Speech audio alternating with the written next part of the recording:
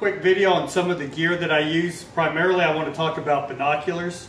I do have a lot of spotting scopes and binoculars. I used to hunt out west a lot, and you know, it pays dividends to have your 10x50s and some of your larger binoculars. But for everyday whitetail hunting, I just don't need that kind of magnification. And some people don't take binoculars at all, and I get that. For me, however, there's just been too many times where I hunt a lot of thick brush bedding areas, and so there's been numerous times that I'll pick up a little bit of movement and I don't know, was it a squirrel, an armadillo, was it a deer? So I can a lot of times not see it with my naked eye, but I can throw up my small binoculars, and it has enough magnification and light gathering that during any legal shooting hours you can really use these to dissect that brush and tell, hey, was that a squirrel tail I saw over there, or was that a deer foot? It can help you pick up the tines and really make better guesses as far as what kind of age structure you're looking at in a deer. There's just so many benefits. I personally would never go out in the woods hunting without a good set of binoculars on me. Now I do want to get into the brand I personally use, because there's so many good glass out there now.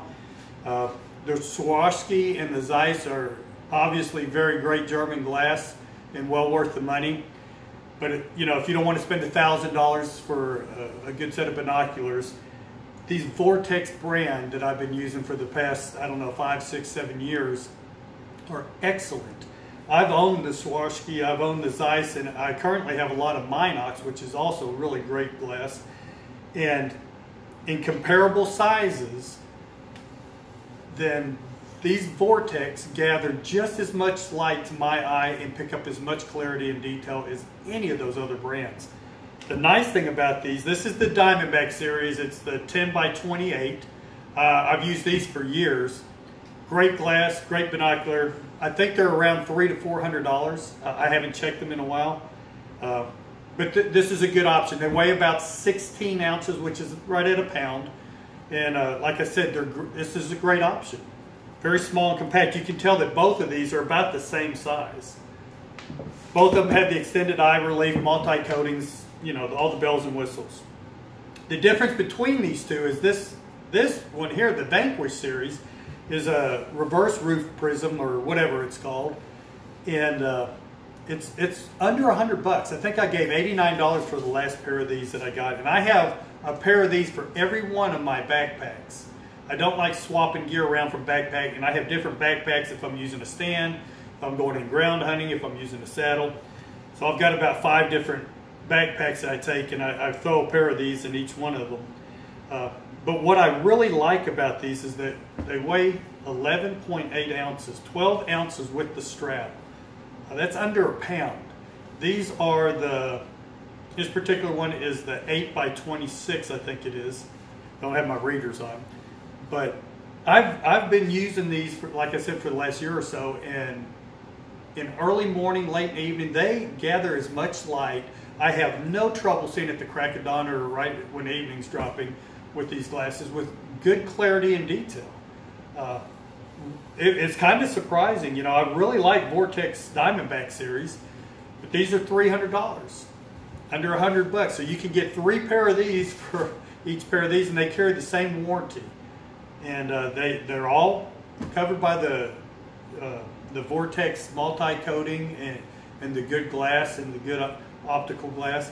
So both of these are comparable as far as light gathering and magnification and stuff. This one's just about 1/3 of the price and a little bit lighter, about the same size. And I like I said, I get some people don't take glasses into the woods, and maybe where they're hunting it's not necessary, I don't know. I certainly wouldn't try to use these to look at something 300 yards away, but in the brush, you know, 100 yards away, 80 yards away, low light, where you're just not sure exactly what it is that you saw or that caught your eye, these things perform flawlessly. I personally never go out in the woods without carrying a set of glass with me, so these are a couple options that I highly recommend. One other thing I've been getting a lot of questions on is the pruners that I carry. Now, I haven't never weighed these, so I'm going to do it right now just to get an idea what the weight of these are. But these are these are Corona, and I get these through Amazon. and they're not plastic, but it's a polymer type substance. It has one metal blade, and then it does have the polymer bottom blade, but these will cut anything up to about 1 inch in size. They do wear out over time, and I replace these every year. Once again, every one of my backpacks or in every one of my saddles, I have a pair of these. They're pretty cheap. I think they're like 15 bucks, but the weight of them, hang on, let me reset the scale. 6 ounces. This thing weighs 6 ounces, okay? And like I said, I know down south our trees grow a lot. We have a long growing season, and so a lot of times I'm climbing a tree that I may never have been in before, but if not, it's probably been 6 months at least, and more than likely a year or two since I've been in that tree. We have grapevines, poison ivy, brush, limbs grow out of the trees, you know, and these are very handy to clean that up the day that I'm hunting. That way I don't necessarily have to go in and re-prep a tree. I can carry these with me and clear out anything that grew up. Now, of course, if you have trees further out in the distance, that requires some tree prepping a lot of times down here. But this is a great, they're made by Corona. I'll try to get a link to these and post it out on saddlehunter.com, but man, 6 ounces.